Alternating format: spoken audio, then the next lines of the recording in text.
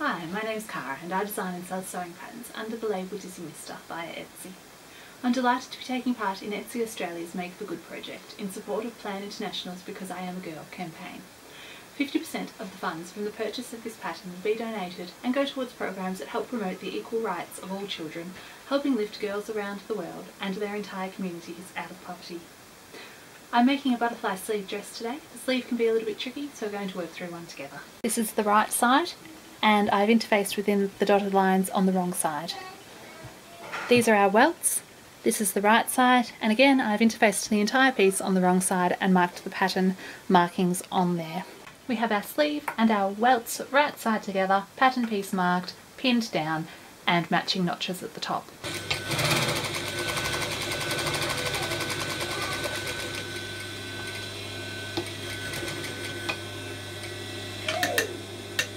All 4 lines are sewn and they all end at an equal point there.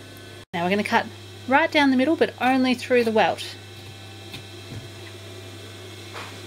leaving the sleeve piece intact. Flip your piece around. Now we're going to cut all the way to where the fork is in the pattern piece. So that goes through both layers, through the sleeve and the welt. Cut just through the welt to continue that cut all the way through, but not touching the sleeve. So beneath that point, the sleeve is uncut. Lift the welt out of the way and snip on an angle until you almost touch the last stitch. Repeat this on both sides. Ready to iron. I start with the outside pieces. Flip them round so that the whole piece is turned and press in place.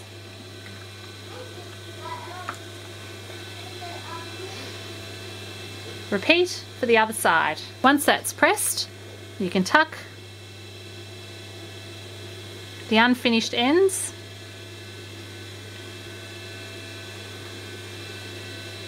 beneath the middle piece.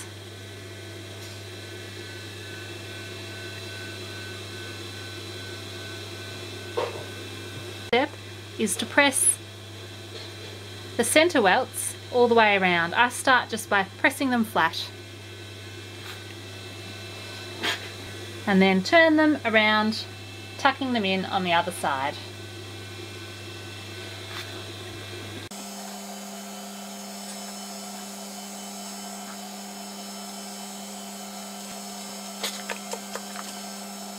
Buckling or gathering like I am here, you need to cut slightly closer to the last stitch.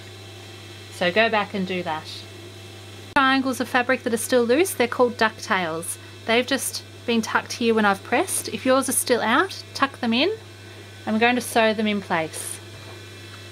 When you turn it around, you can see a little triangle there and there.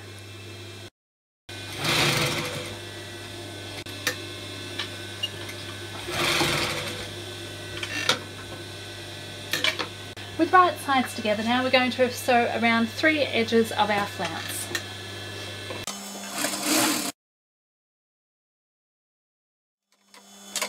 Trim around the edges. Set your machine to a slightly larger stitch because we're about to gather. I start at the top. I reverse at the top so it can't become loose there.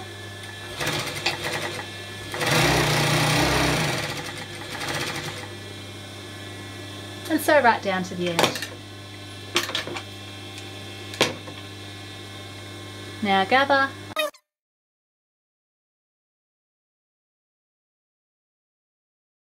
This is when you get your sleeve back. Lift your welt out of the way, and I like to pin it in place just to keep it there. And then pin your butterfly to those back welts that have been hidden behind the centre one. I pin at the bottom and I pin one side at the top to the welt there. If you've gathered too much, just loosen it a little.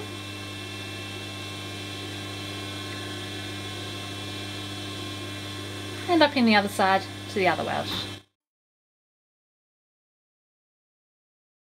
Make sure your gathers are even and that the line runs down the middle. Now I sew down one side.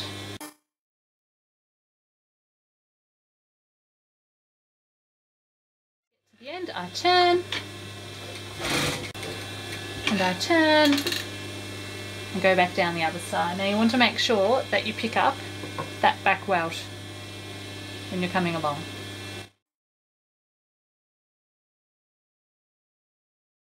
You've sewn down both sides and cut off any loose threads.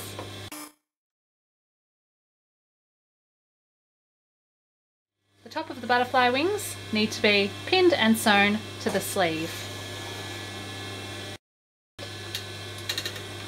Stay within the seam allowance while you're sewing this together.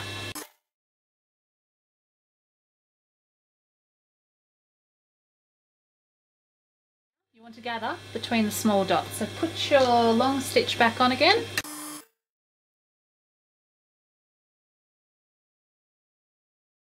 Gather each side. The actual amount that you gather doesn't matter too much, you just want it to be enough to fit into the sleeve cap, and you can always loosen it a bit later if you do too much. It's also difficult to gather along the top because of the thickness of fabric, but it looks beautiful when it's just gathered enough to buff it up at the sides. I unpin my centre welt, fold it over and tack it to the top. Back onto a narrow stitch. Fold it in half, right sides together. There is a little bit of bulk in the middle, but you should still easily be able to sew the seam. Sleeve lining, pretty simple. Fold in half, right sides together, and sew as you did with the outer sleeve. Again, with the lining you'll need to gather between the two dots. So do a gathering stitch with a long stitch within the seam allowance now.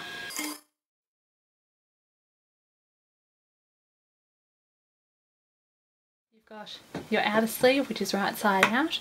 You have your lining, which is right side in, and you feed the outer sleeve into the lining. At the sleeve opening to the wrist, this is a long sleeve we're working on at the moment, but it's the same for the short sleeve. Line up your seams. They should fit perfectly within each other because they were cut from the same pattern piece, and then sew around.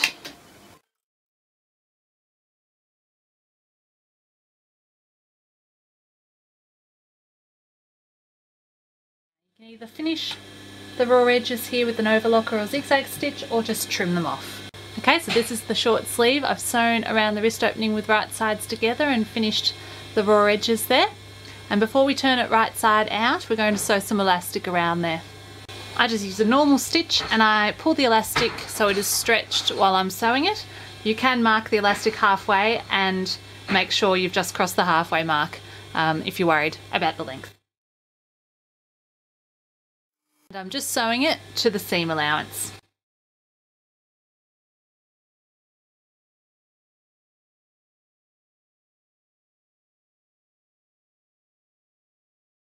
When you get back to the start, try and cross your elastic over itself just a little bit. Just turn the sleeve around.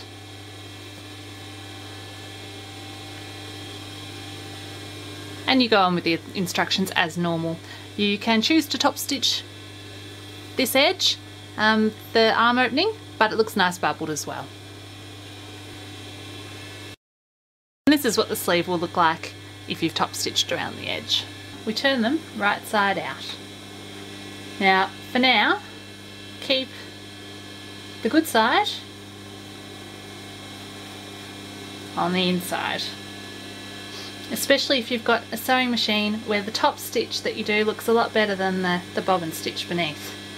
Because we're about to sew over the hem, top stitch it with the right side facing upwards there, because the right side is within that sleeve. Let's go.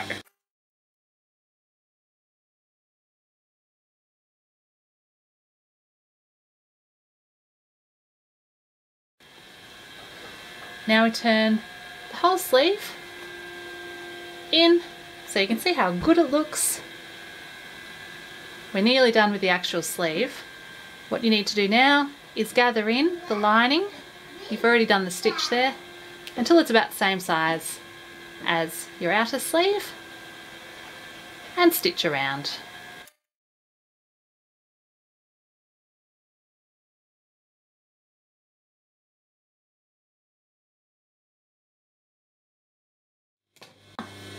There you have your sleeve ready to set into the main part of the dress.